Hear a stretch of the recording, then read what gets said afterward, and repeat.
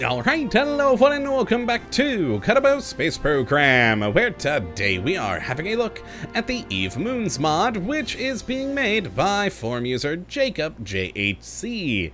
And what this glorious little piece of work looks to add into the game is, well, rather self-explanatory. It's more moons for Eve, and they are some pretty lovely little things. So let's jump into the tracking station and have a look at what we do get, which, this is going to be a pretty short episode today, as this mod does only add in 2 new moons, but they are rather spectacular.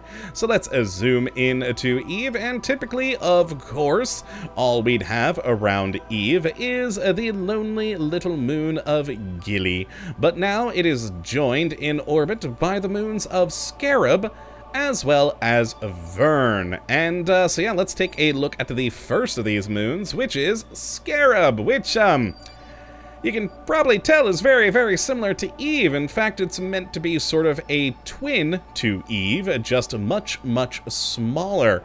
All in all, though, a pretty awesome little moon with that same gorgeous purple hue to its atmosphere and the deadly, deadly purple oceans. Now, as for the stats on this thing, it is 240 kilometers in a radius with, of course, an atmosphere.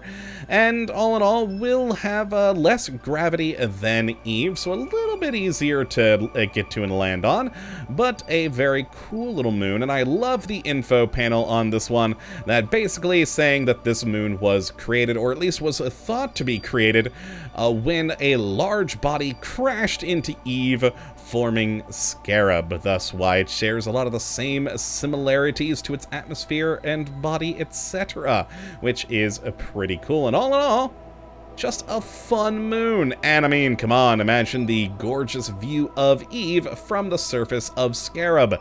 It's just a good look. Now, the other moon, and of course the final of the 2 that we have here, is Fern, also thought to have been formed by the collision with Eve of whatever it was that created Scarab. This much smaller little thing is, well, as the info panel says here, basically a burnt husk of a little world with a surprising lack of volcanism despite its very hot core. And to be careful when you're on the surface, as there might be the odd drop of lava. And all in all, pretty cool little place. Kind of reminds me of a walnut. Cool moon, though. Now, as for this one's stats, it is only 6 kilometers in size, so it is tiny. And, of course, being that small, having no atmosphere to speak of. But all in all, a good little moon. Now, let's take a closer look here at Scarab from our Viewmatic satellite in orbit. And, yeah, it is just a gorgeous place. I mean, come on.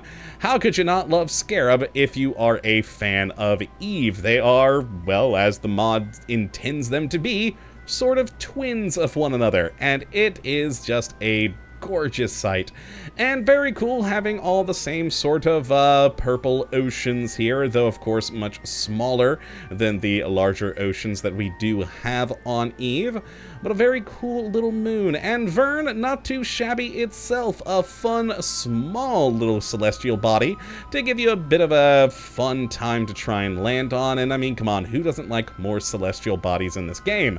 But yeah, that's really it for this video here. Not a whole lot to go over with 2 moons. Now, of course, I probably should mention, though you've all already probably guessed, you do need Copernicus as a prerequisite to make this run, just like any other planet pack out there.